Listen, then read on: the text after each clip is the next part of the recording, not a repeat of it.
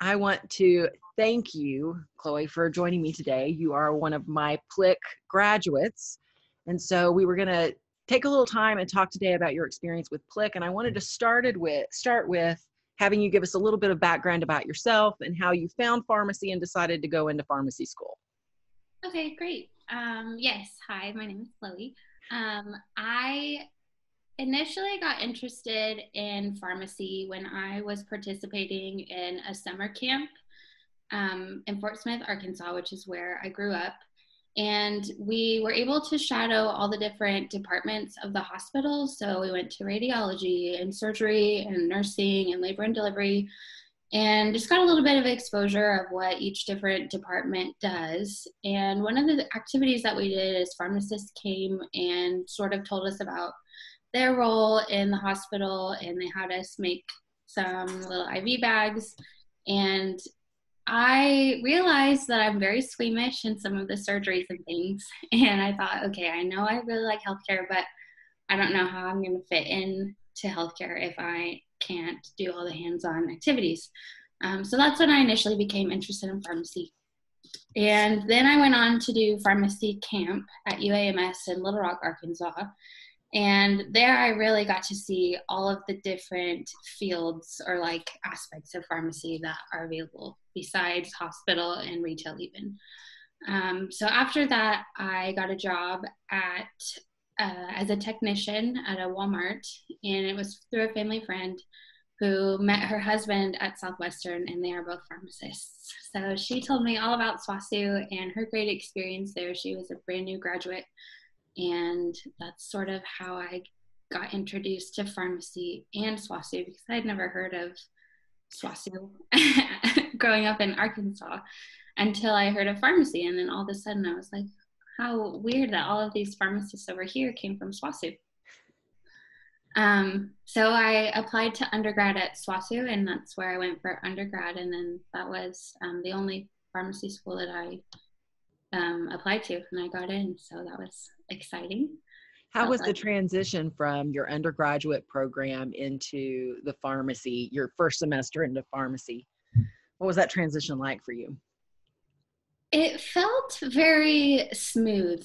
I was really grateful that I had done undergrad at SWOSU prior to pharmacy school, because I was familiar with the campus. I already knew a lot of my classmates, and being still in the chemistry, pharmacy, and physics building, I was familiar with where to go and things like that. So I really liked having that, and it felt very seamless, the transition. And you finished your program now. So when did you when did you start and when did you graduate? I started the pharmacy program in fall of 2016, and then I just graduated in May of 2020. And I just began residency over in Tucson, at Tucson Medical Center in Arizona. So once you got into the School of Pharmacy, what actually interested you in PLIQ? Why did you start to explore that and decide to apply?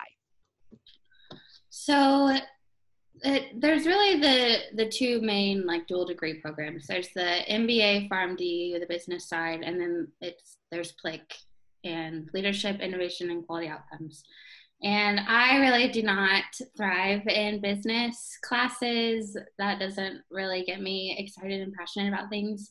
So I heard about PLIQ, and I've always been interested in leadership. I was an orientation leader at SWOSU and involved in various organizations and things. So I've always enjoyed being involved.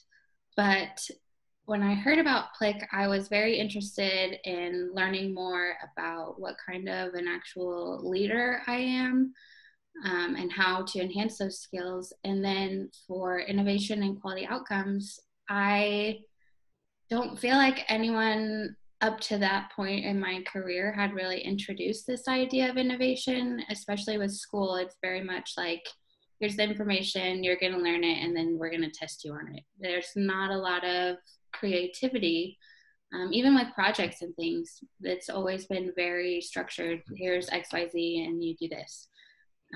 And so when I heard about this class or program that, you know, speaks to innovation and how to be creative and problem solve, I was very, very interested in that. So those are the two main reasons that I got involved. And then quality outcomes, I knew what it meant, but I wasn't sure what exactly we would be doing with that when I initially started the program.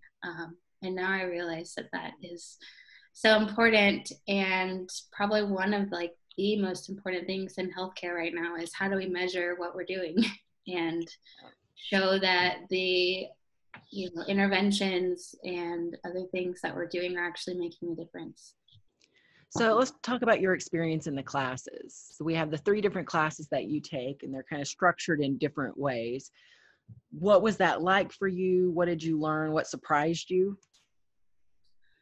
So for the leadership class, that was really fun to do all of the like self-assessments and sort of figure out like, oh, these are my strengths and my weaknesses, which was very helpful for all of the interviews that I did.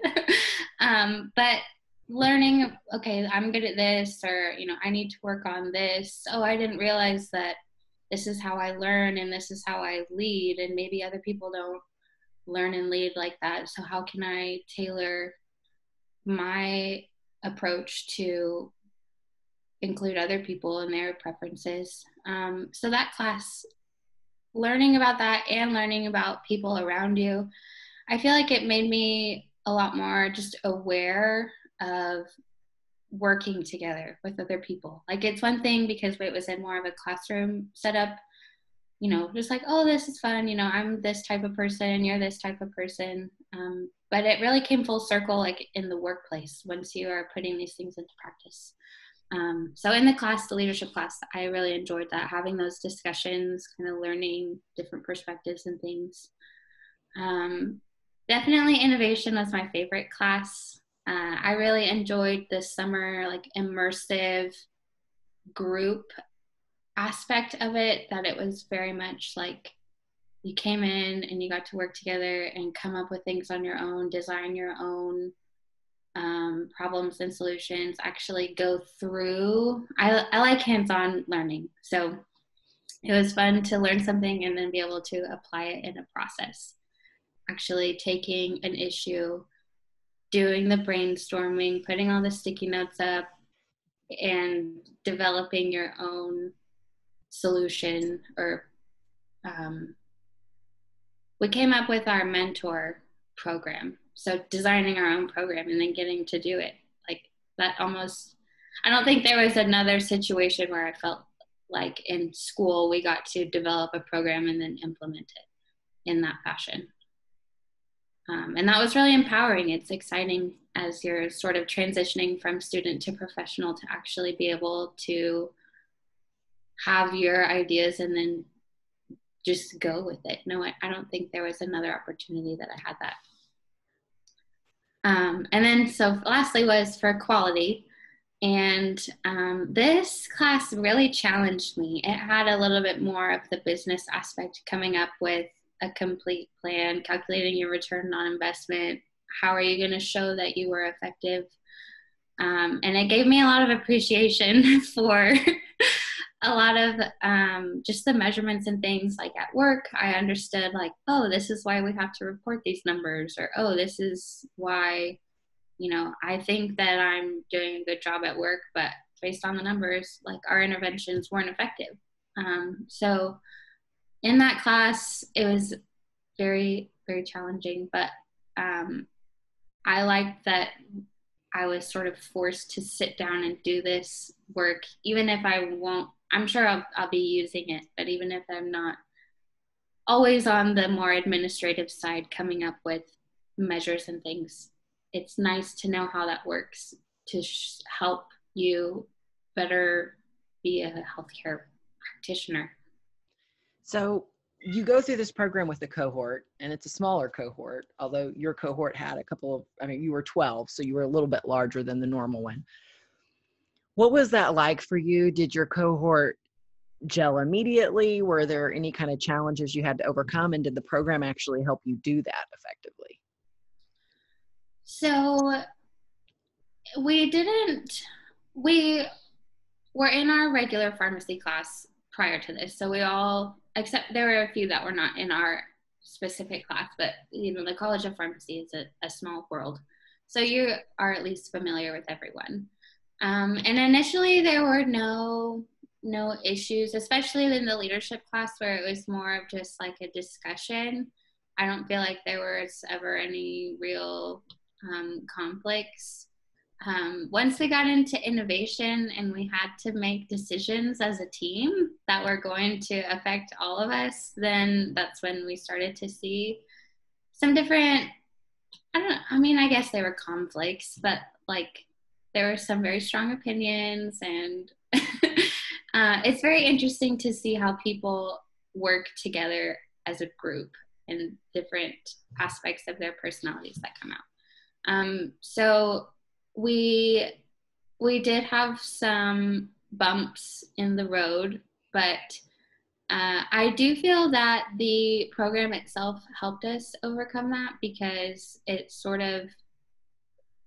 wasn't like, you would just step in and solve things for us. Like, we had to sit there with each other and figure out how are we going to come up with a plan together, and we're all going to have to do it. And even if it wasn't the idea that, I wanted to do, or Caroline wanted to do, or Aaron wanted to do, it was like, this is what the majority voted, and this is what we're going to do. So now you have to do it. So I think it was a very good lesson in how to resolve conflicts as professionals, and just be okay with, like, you're not always going to get to do everything exactly the way that you want to do it. But I felt like we had the tools and resources, like we could come to you with our problems and you could provide guidance without being like, well, this is how I'm going to solve it. So you were a part of a smaller cohort that engaged in an extra research activity with the Pharmacy Quality Alliance and the Opioid Project, which resulted in a white paper for the organization and posters. And there were 3 of you that actually took advantage of that opportunity amongst the group. Do you feel like, what did that add for your overall program and understanding and kind of moving into rotations and beyond? So that was probably the hardest thing I've ever done, but probably the most rewarding thing I've ever done, which unfortunately those things usually go hand in hand. They do. I had no idea what I had signed up for when I agreed to participate in the research. Just as far as I had never done any kind of project like that on that type of scale, especially looking at it from like a timeline. I had never done a project where time management and scheduling and like the length of time of the project, I hadn't done anything a longitudinal, that's the word I was looking for, a longitudinal project like that. So that helped me in a number of ways, because I was working with 2 of my good friends, and it was sometimes difficult to, be on track or say like, hey, have you done what you're supposed to do? Or with 2 of your friends that you're with and you see all the time. So that was difficult. I feel that it helped me significantly for the time management, as far as like, yes, I was still in pharmacy school for a good portion of the time that we were working on the project. Yes, I was still working as an intern at Walmart too. And so being able to balance actually, getting everything done on time and doing a good job. And besides that, we, as pharmacy students, unless you seek out a research project, I had no exposure to research or writing in a scientific style for a journal. It's very different to write something like that than it is, an essay or whatever other kind of academic writings that we've had to do. It was like, oh, we need to format it, and then the 3 of us wrote different sections, and we all have different language styles, and so making it all cohesive. And And then besides that, I didn't have really a lot of experience like pulling the data. We did a retrospective literature analysis. And so normally we had always just been given an article and then we had to just evaluate the article. I had never gone out to search for articles to find information that I needed from them. So as far as like the just working up the project, that was a lot of stuff that I don't feel like I would have been exposed to any other way. And then actually putting together the posters, doing the presentations, submitting the paper, like it was invaluable experience. And just, I mean, being able to go through the process, like I realized when I was at the mid-year meeting for other residents, like, or for all the other aspiring pharmacy residents, I should say, you really can see that, you know, just because we all have a PharmD, we all have very different experiences. And I felt like those experiences really shaped and made me stand out to other applicants. I think I took a turn there, but. So how did it impact in rotations, not just the article, but when we look back at the whole PLIQ program? Once you move into rotations, you really aren't engaged directly with the PLIQ program anymore. It's more about how you take what you know and how that might influence how you interact in your different rotations. Were there rotations where you really felt like what you learned in PLIQ helped you in a direct way, or even just helped you understand what was being discussed where you wouldn't have if you hadn't had the program? There were, you know, depending on the rotation, it applied differently.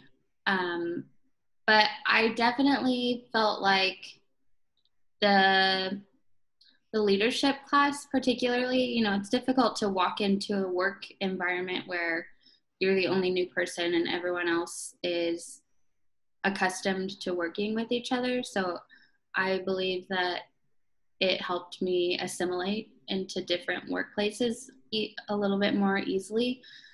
Just sort of being able to identify like, oh, they are this type of person, they operate this way, this is their style of leadership. Instead of taking things personally or getting frustrated, like I felt like that just general understanding helped me in all of my rotations, because it's difficult every month restarting at a new place and a new thing. It's like I just figured out what was going on at one place. So that's how I feel like leadership fit in. As far as innovation goes, it very much depended on the rotation site, how willing they were to be open to other ideas. They had a very structured, regimented rotation, and there really wasn't much room for input. So that one maybe not as directly applicable, just based on how things were structured. However, sometimes there were projects or just situations where, you know, they'd be like, hey, we need to do this health fair. What do you think we should do? And it's like, I don't know. So then I felt like I was able to use those tools to kind of be like, okay, well, you know, this is our problem. Let's just throw out random ideas, and really learning and having that prior experience of not, you know, shooting down ideas right away. I think that's something that I know I was very guilty of as far as an innovative process, being like, no, that won't work. We can't do that. I don't know how that's going to happen. So that was helpful to have that mindset of like, let's really think about this. Is there a way we could do something else different to make this happen? So I'm trying to, I can't think of a specific example of actually like using that on rotations. But I know that at least the background was helpful in my approach to things. And then for quality outcomes, that was evident in all of my rotations. You know, if we were in a community setting, we all know about all the DIR fees and PBMs and how do we get paid for what we're doing. I had a rotation at Medic Pharmacy, where they have a very significant like diet and lifestyle presence for their patient population. And so it was very much like, how are we going to use this as a revenue stream? How can we measure that we're really helping people? How can we show that our interventions are being effective for people, especially in something where lifestyle changes are involved? Those are very difficult to get people motivated and excited to do it. And it's something that helps health in every aspect. So why wouldn't a pharmacy be involved in that? So they had a lot of really cool programs that they were working on that were different ways to get reimbursed as pharmacy. And they had a man from CPESN, I think that's the thing, and he came and we did a health fair and we were doing screenings, and just I felt like that fit into quality because it was how, you know, we were trying to group up with other pharmacies to get better buying power, share new ideas on how to stay like relevant as a business. So that was one of the ways I felt like quality helped. And then of course all the star ratings and things at community pharmacies, it was nice to be able to know. Prior to PLIQ, I just always thought that was really annoying. Why are we being measured like this? And so it helped because regardless of whether or not you want to be measured, everyone is going to be measured in pharmacy. So I think just being open to it and having a good attitude and understanding how it works so that you can improve your scores was huge. So once you moved through rotations and moved into kind of the residency application process, how did that play into PLIQ? Did places recognize PLIQ? Did they ask you questions? Do you think it had an impact on landing a residency? I do not think that I would have been able to get a residency position had I not done PLIQ, for a number of reasons. I believe that the biggest reason was because of the research, publishing the paper, and doing the poster presentations. I got questions about that during every interview. Most of the places that I applied to were out of state, so they all pretty much were asking, you know, what is PLIQ? What did you guys do? And I could see on interviewers' face when I started to talk about the things that we had done, you know, their eyes were kind of lighting up. And they were like, wow, your pharmacy school offers this program and this is what you guys did? That's awesome. Because it's not something that's common. So I know I specifically remember one of my interviews, she was just asking, that was her very first question. She had my CV in front of her and she was like, what is PLIQ? Tell me about that. So I believe, I don't know for the application process, you know, before the interview, I'm sure that is something that stood out to them is like, oh, what is this extra specialization? Like, oh, what is this poster presentation? But I absolutely got questioned about it and it came up in every interview, and it allowed me to have actual experiences to talk about instead of like, oh, well, I think that I'm a leader and this is, you know, I think that I have done X, Y, and Z that shows that I'm a leader, but this I could say I was trained in it. I had this experience. I did this extra research project. This is what I learned from it. I presented it at a national pharmacy meeting. I got a ribbon at a national pharmacy meeting. Like, it was very, very helpful. And besides being able to have these things to talk about during interviews, I feel like it made me a much more well-rounded pharmacist. Like, yes, I don't like the business side of things, but I did have that experience. And now coming into residency, we're trying to pick research projects now. And it's like, I'm so glad I've at least sort of done this before, because I feel like that was one of the hardest things, is just not even knowing what you're getting into. But yes, if you are considering residency, absolutely you should try to do PLIQ if that's something you're passionate about.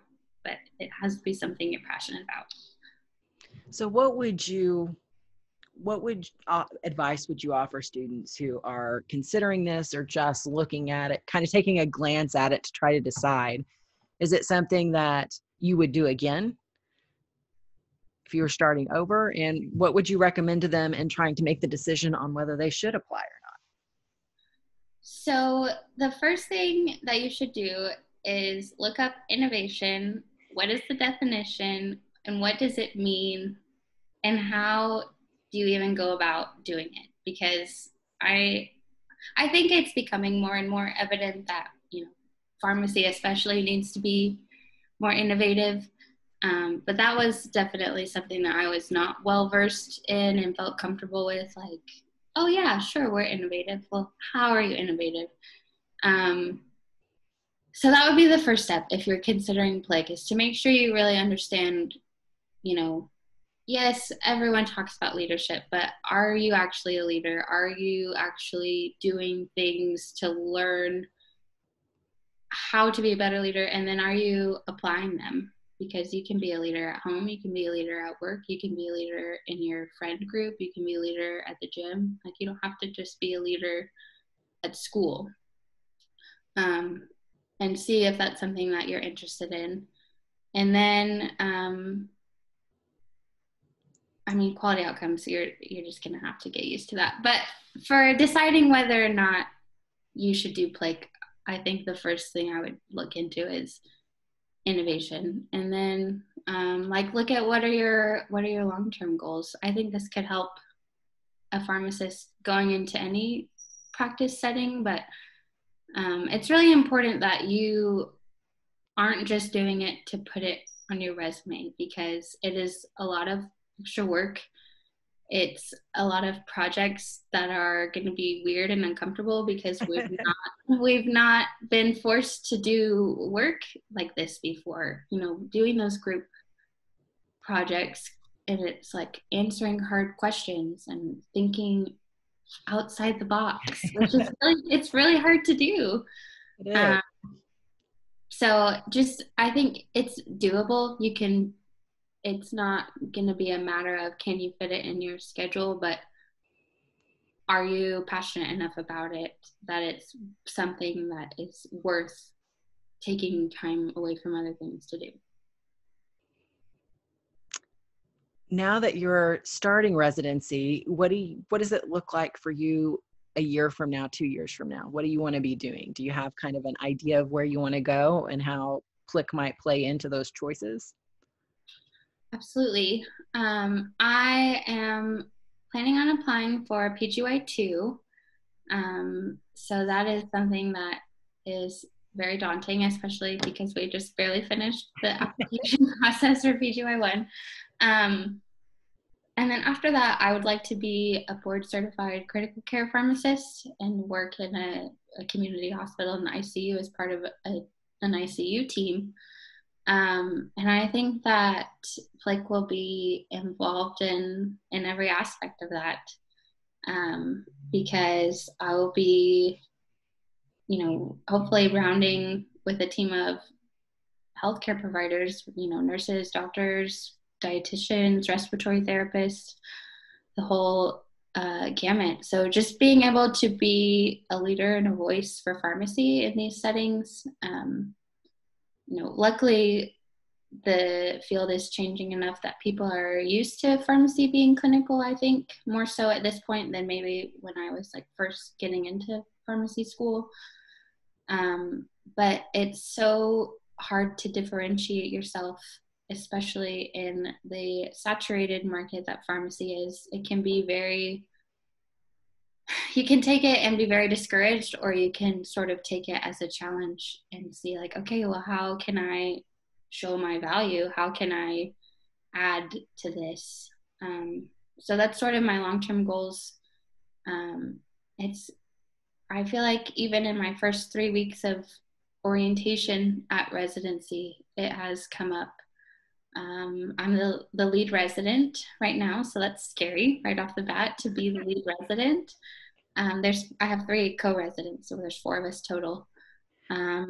But this particular hospital, we've already had, they're a lean hospital, and we learned about Lean Six Sigma and PLIQ. So luckily, all the other co-residents were like, what is lean? We had a big lecture on it, and I was like, oh yeah, I learned about this. So it wasn't the first time I was hearing it. And they talked about PDSA cycles. And Okay. one of my, we had to come up with a development plan with SMART goals. And one of my SMART goals is that I want to find something to do a PDSA cycle with before, October. So it's funny how these things just sort of pop up and you're like, oh yeah, I forget. And then I forget that not everyone else did PLIQ. And it's like not everyone else has this background. I think sometimes some of the students think I'm making things up or pretending they're in use until you get out and see them and you're like, oh yeah, that really is a thing out here. Yeah. So, and I think I see more hospitals going toward the Lean Six Sigma and utilizing those tools as more of just an everyday kind of toolkit for the hospital. So I don't think it's probably uncommon for most of you from this program and just the college that went out to residencies. That's probably something everybody's seeing or at least hearing about. Yeah. So, well, I want to hear about the PDSA when you choose what it is and do it, because that would be very interesting, even as a kind of on a side note for the quality outcomes class. I may ask you to do another recording with me and walk through how the PDSA went when you did it from start to finish in a professional setting. Sure. So I'm going to put a plug in for that right now. So keep me up to date on that one. Yeah. Well, I thank you so much for taking the time to do this and to do this for the students that are considering the program, because I'm sure that this is going to be something that's very helpful for them in making some choices. Absolutely. It's been a pleasure.